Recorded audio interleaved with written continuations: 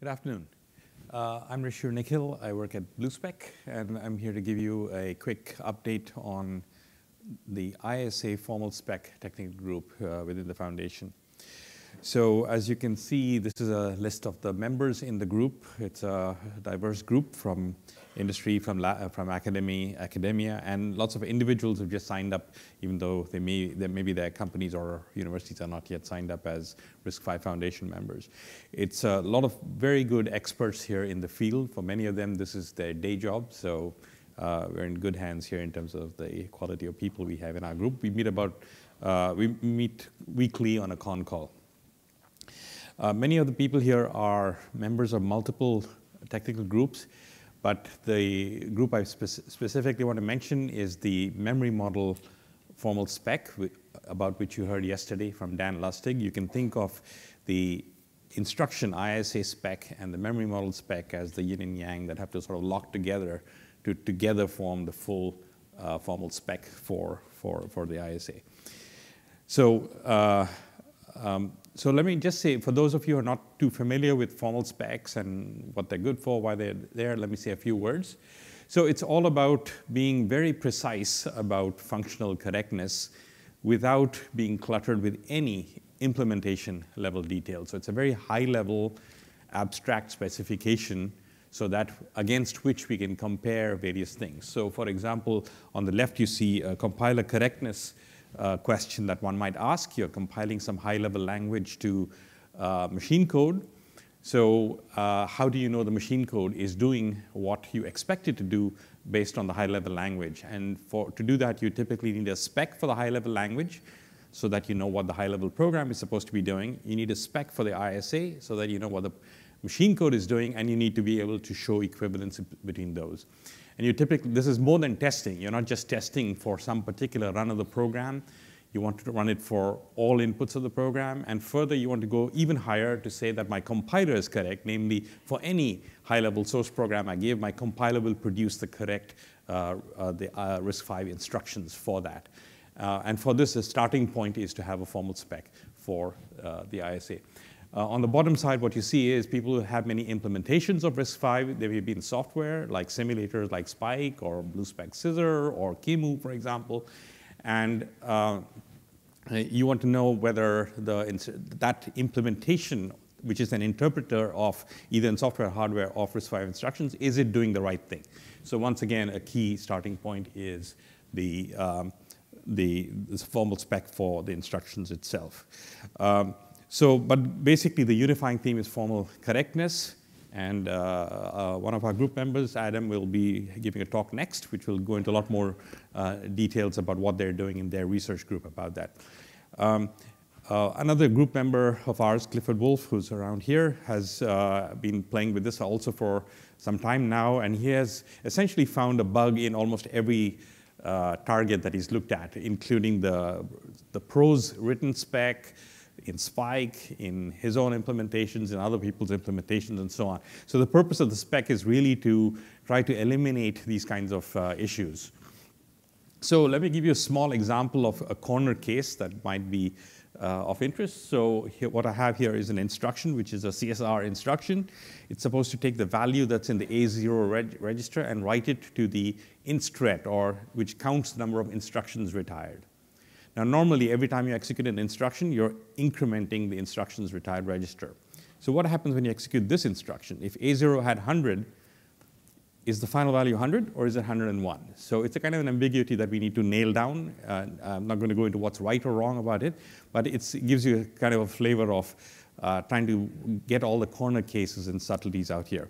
So to summarize, what a formal spec is, it's a precise specification of each instruction, what it does, and then compositions of instructions, which are programs. Initially, you can think of that just for single-threaded programs, but of course it needs to be also handle multi-threading and so on. For the first two levels, just the instructions and single-threaded programs, the spec can be quite simple. But once it starts, you're going into multi-threading and you start interacting with the weak memory models, for example, it's going to get a little more complicated. Okay, so a very high priority for us is that the formal spec needs to be accessible. It shouldn't be written in some exotic notation that very few people, perhaps armed with PhDs, are the only people who can read it. We really want it to be accessible to compiler writers. They should be able to use it as a reference to understand precisely what each instruction is supposed to do. Architects who are designing implementations should be able to refer to the spec, et cetera. So this is a very high priority thing for us. Precision completeness, of course. And as I said, we have to start dealing with non-determinism, particularly when we're dealing with weak memory models. There's actually non-determinism even in single-threaded programs. And we need to put an envelope onto that. What in the non-deterministic outcomes, what's allowed and what's not allowed. Then the other requirement here is that the formal spec is not simply a passive spec that somebody reads, but people are going to be using this in mechanized systems to prove things correct, to prove your compiler correct, to prove an implementation is correct, or to prove that a change that you made in an implementation hasn't broken something. So you need to be able to mechanize things. So of course we want it machine readable. And it's nice to be able to execute it also so that you can directly execute RISC-V programs on the spec itself. So, so the first question is sort of what notation should we use, et cetera, since there are many different formal tools, and each formal tool has its own particular notation, and different research groups will be doing different things. So what we have done is to choose a very simple least common denominator that will easily feed into all these tools, and it's also easily accessible to human readers who are reading it directly. So we're basically taking a very simple functional programming notation, functional programming 101 basically, and specifically we're going to use the syntax of Haskell, but only use very simple stuff in Haskell. So if you're familiar with any functional programming language, Scheme, Scala, Lambda calculus, ML, et cetera, or even the functional subsets of Swift or Java or Python, for example, it should be approachable. I'll give you some examples to hopefully convince you that we're getting there. But we will also provide connections to formal tools via a parser so that you can easily connect it up to other tools.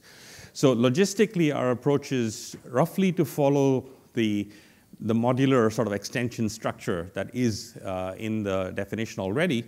So we're starting with RV32i, RV64i, the M, that's the integer multiplied divide, and the M privilege mode. And we'll be adding things later on. And actually, this first step is in pretty good shape already. So just to give you a sense of the look and feel of what it is, and hopefully persuade you that it's easily approachable, these are some excerpts from the spec as it currently stands. Things are in flux, so things will change, but this will give you a flavor of things. So at the top, what you see is an algebraic data type. You can think of it in an abstract syntax tree of instructions. You can read it as an instruction is either an invalid instruction, or it's a load word, and it has those three fields with those particular types, or it's an add-I with those three fields with those types, and so on and so forth. Then we provide a decode function, which is in some sense very simple sort of pattern match on 32 bits, which is the instructions, and it opens out those 32 bits into this abstract algebraic type. Once we have the decode, then we can, here's an excerpt of the execute clauses. So conceptually, we do an execute clause for each of the instruction types, and you can see it's fairly readable. The second one shows that when execute is applied to a BEQ instruction that has RS1, RS2, and immediate 12 fields in it, these are the things you do. You get your read RS1, you read RS2, you get your PC, you check X equals Y, and you set PC, et cetera. It's very straightforward, certainly for the single-threaded case. It's going to get a little more complicated when you start going into non-determinism due to multi-threading, et cetera. Finally, you have to have some way to compose these together. This is, again, just an example of what it would look like for the simple single-threaded case where you're not worried about complex memory models, et cetera. And it reads just like you might see in an interpreter, et cetera. So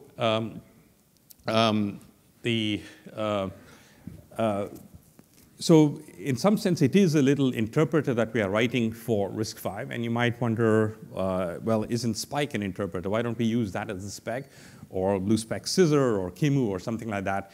And just to reiterate, the idea is to be completely cleaned out from, separated away from implementation details that might clutter the details of that. So many of these other specs, like C-based ISSs, for example, also have performance considerations or other kinds of considerations which detract from that. And secondly, it needs to be able to connect in easily to existing formal tools, et cetera.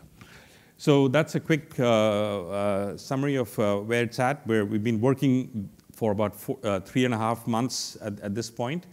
And we're basically done with that top bullet that you see out there. I expect that the next highest priority is to get the privilege spec S in also, so that we can be able to do things like boot Linux, et cetera, on the spec itself.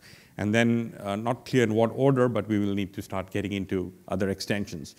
The accessibility priority that I mentioned earlier is something not only for people to be able to refer to, but RISC-V being modular in the sense of people might be doing their own extensions. Hopefully they can use this as a starting point if they want to extend the semantics for their own particular extensions and so on.